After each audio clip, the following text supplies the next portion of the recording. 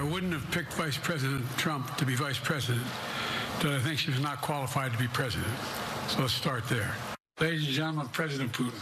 President Zelensky, I'm so focused on beating Putin. Yeah, so some mixed feelings on President Biden's decision to stay in the presidential race after his performance at the NATO summit in D.C., especially as you saw, confusing Donald Trump with Vice President Kamala Harris during a news presser. And then earlier in the day, Ukrainian President Vladimir Zelensky with Russian President Vladimir Putin. Now, today, Biden will head to Michigan, a must-win swing state in November. Meantime, Republicans gearing up for the national convention in Milwaukee. That gets underway on Monday. So joining us now to discuss is Patrick Schoettmer, who is a political science professor at Seattle University.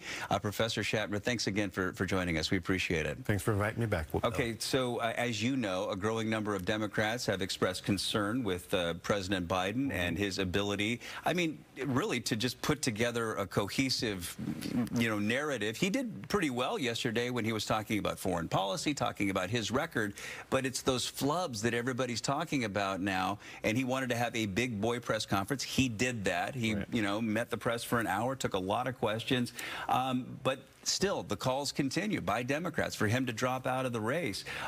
Has a sitting president ever dropped out of a presidential race this late in the game? No, we haven't seen a sitting president drop out in the modern era this late in the race. Johnson famously withdrew early in 1968. Yeah, that was in March. Yes. At time of speculation because he was performing poorly in some of the well, he wasn't participating in the primaries. That wasn't required then, but anti-war candidates was. But later it came out he was facing health issues, and so he decided to step away. But that was well before any sort of convention. Historically, conventions were where you would settle contentious debates. Adlai Stevenson wound up being a consensus candidate in several ones in the 50s, for example. But in this modern era where presidents have been nominated by the voters, we've never seen one this late, and certainly we've never seen someone, a move to push the candidate out after the voters have spoken. Yeah, so 81 years old. The other thing, the government is operating fairly smoothly, but you consider his age, you consider the division among the Democratic Party, calls by some high-level Democrats for him to get out of the race, a low approval rating right now. From where you sit, should Biden drop out of the race?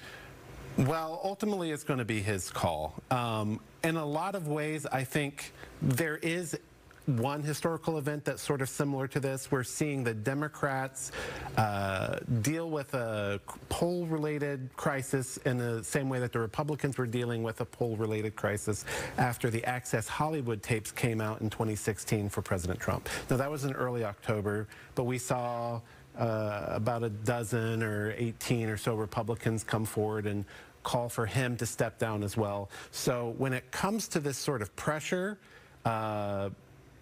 this is something that that Biden can look to that, for example. It would be really risky for the Democrats to push Biden out at this time.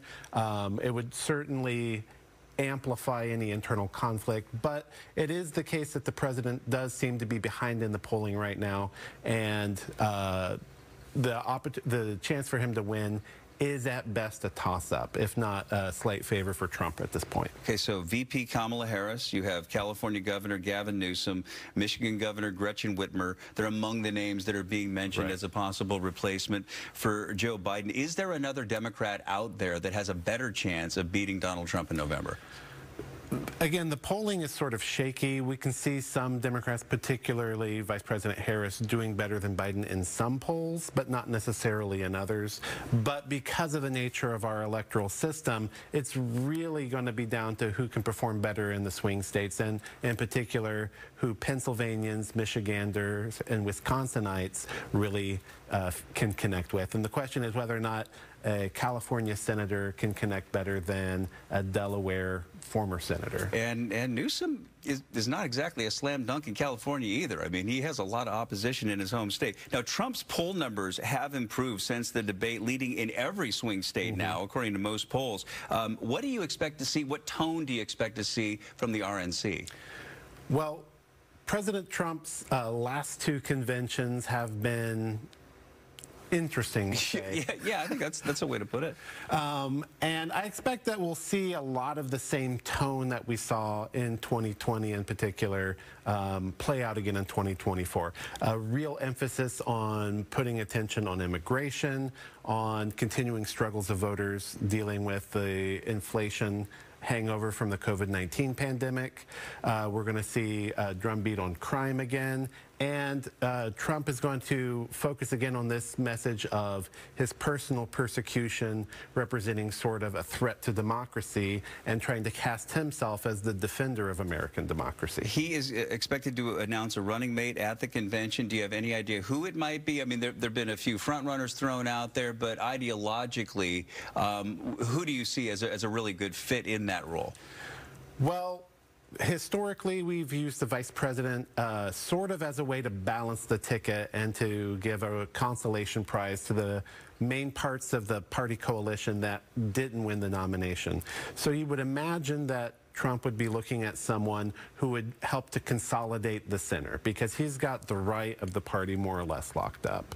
But we saw him continuing to struggle with the so-called Nikki Haley voters throughout the primaries, and he's going to want to shore that up. So he's going to look for someone who has a little bit more moderate of a profile, I think. Okay, now considering he asked Mike Pence to break the law and decertify the last election, what will be expected of Trump's VP and other top officials in a Trump White House? Well, I think the president is putting a premium on loyalty when he's looking at who would be staffing a future Trump administration.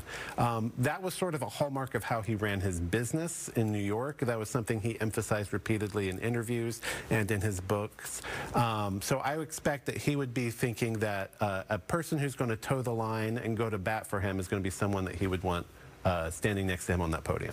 Political science professor Patrick Schoettmer from Seattle University. Thank you so much for your time once again. We appreciate it. I love coming by, Bill.